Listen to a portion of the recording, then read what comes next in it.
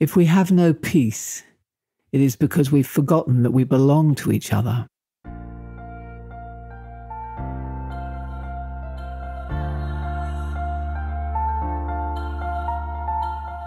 This is Walking Your Talk, a personal development podcast about leadership, authenticity, and courage.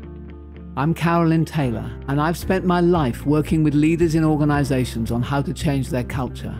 But this is much more personal. If you want to be known as someone who walks your talk at work and beyond, then this podcast is for you.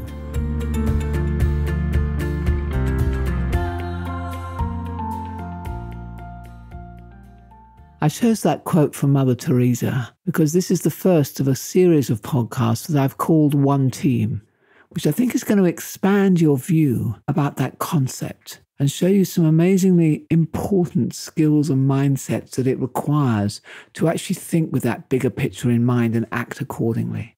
And the benefits are considerable for you, for others, for your organization, but I'll even go so far as to say for your country and even for this world. Big claim, but worthy one, I think. Let me explain first what I mean by one team and how it's different from traditional team development concepts and team skills. A simple team, and you would all be a member of some sort of team probably, has a leader, and that leader does take responsibility for the building of a good team. Team members are selected and they're encouraged, and to some extent they're directed to work as a team. So at team building events, there's an immediate sense of identity. When I'm talking about one team, I'm actually talking about working across boundaries with others who are your peers. Enterprise-wide thinking, it's often called. Considering what you're doing and deciding how it will impact others on a much broader scale, and trying to do the right thing for the whole, not just for your part, and helping others to succeed in their role by giving them your support. So in those circumstances, there is no clear, immediate leader, so to speak. There is no natural organizing mechanism, and that makes it a different set of skills and mindsets.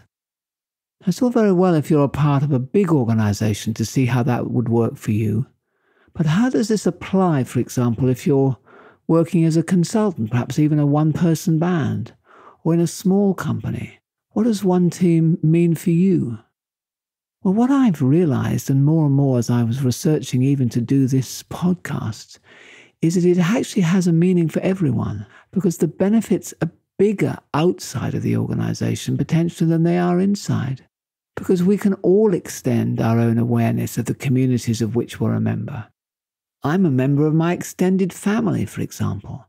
I'm a member of my town, of my country, of this planet. And if I extend my helicopter view far enough, I'm a member of the human race, not only today, but also in the future. So what I want to talk about in this series on One Team will be a lot about organizations, because many of you are working in organizations, but the same ways of thinking and behaving are also needed beyond organizations, and that interests me just as much. So let me identify the conditions where one team can or does exist, and where those who can walk that talk and think and behave that way are the most valuable contributors. One of the conditions is that you've got a group or a team who are held together in some way by a common idea or a purpose or an identity or a brand or a set of interests. So maybe they work for the same company and they are loyal to that company, or maybe they share the same set of concerns, perhaps the well-being of the next generation, for example, or they share a sense of identity. They're members of the same family, or they're members of the same profession. So the stronger that sense of identity or that purpose or the idea or the sense of community is, the easier it is to then build a one-team culture around that. Second point is that these groups or communities are not usually held together by a single leader.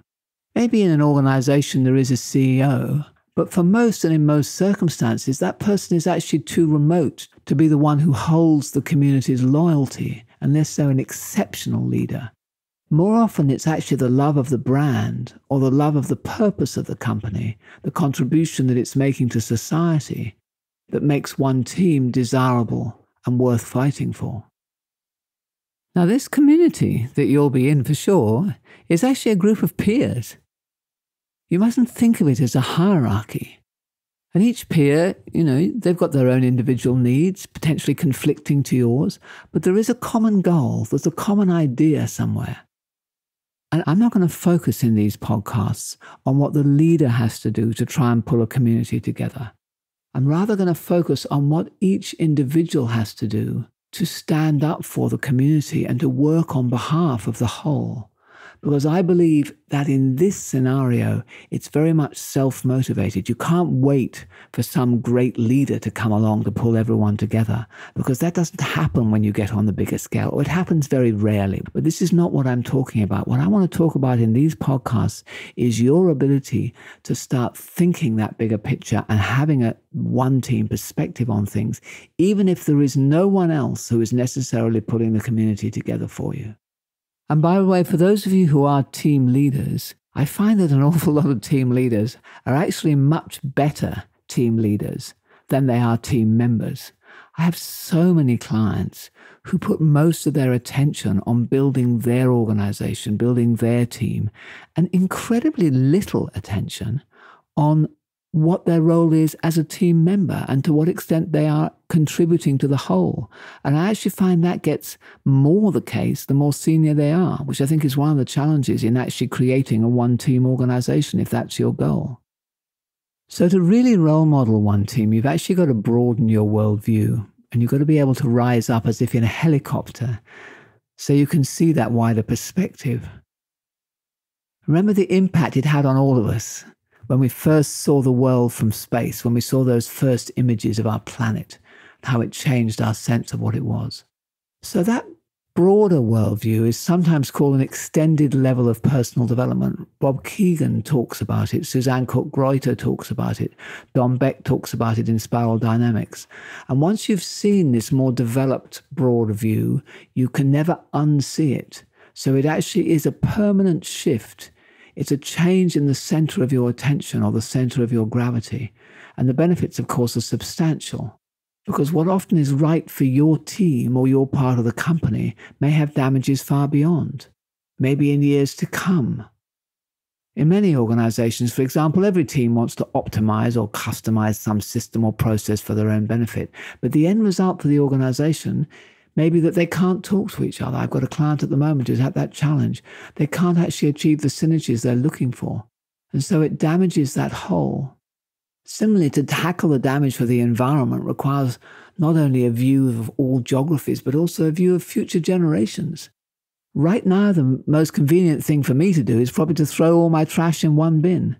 And some companies short term may make more money exploiting the environment and the community in they're in short term, but longer term, no. So it's all about that worldview, local or global, today or tomorrow, us or us and them, my team or one team. How can you accelerate and broaden your worldview? And that's going to be the exercise for this week. So this is one of the broadest exercises I'll probably set you in these podcasts, but it's really going to help you to walk your talk on this. No matter which team you choose and however you choose to interpret one team. So I want you to start by considering which teams or which tribes, to use a term that Seth Godin uses, I love. Which groups do you associate with or could you associate with if you had your attention more strongly on them?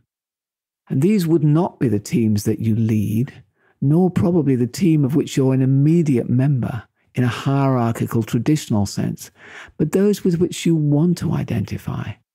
Perhaps where there is a bigger idea or a bigger purpose that you align to and that you want to be a part of. Or perhaps there is a leader who is binding you around that bigger purpose. So think about, first of all, what those tribes or teams are, and then think, what is that bigger idea? What is that purpose? And how strong is it in your heart? And then what is the contribution that you could make to that? How can you better understand the needs of those other members of the community so you can act more in a one-team way? How can you consider that bigger picture when you make decisions that might affect others? Do you need to sit down with different people? Read more about different issues, broader issues? How can you strengthen your affinities to that bigger audience and get out of your smaller worldview? Think enterprise, think global, think future.